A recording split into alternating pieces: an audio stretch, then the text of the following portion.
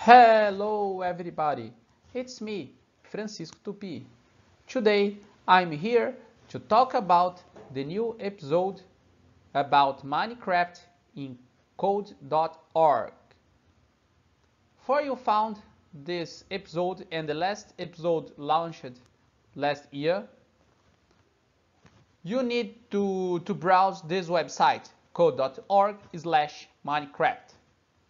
Last year was launched a very simple episode about challenges, adventures, simple adventures for Alex or Steve.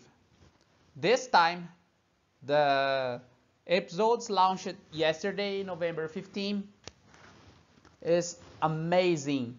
I love it, all the pack. Very simple missions we can do a lot of times because it's based on design, so we have a lot of ways to solve the challenges, and very nice because this time the theme is based on design. Code.org is a very amazing support stuffs to help teacher teach codes if your students.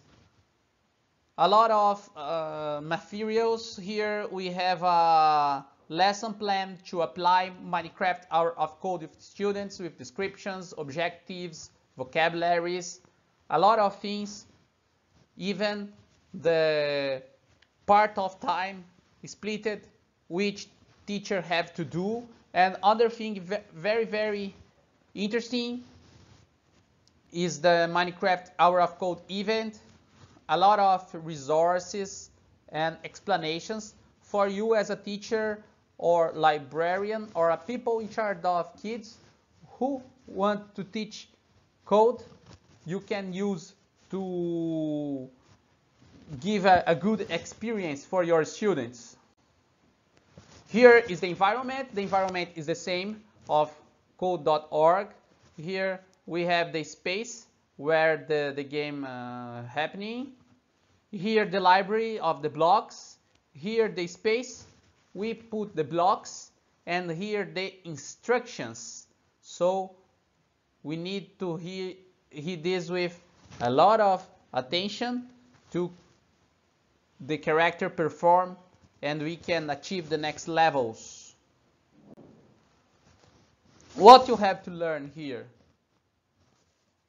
Based on computer science basic concepts, what is loops, events, and spawn creatures as Creepers and Iron Golens. Amazing. After finished all activity, you can receive a certificate signed by James Bergensten, the Mojang Chief. This is amazing. I loved all these quests. This is a great challenge for learn, review concepts. If I were you, I will play. Bye bye. Keep in touch.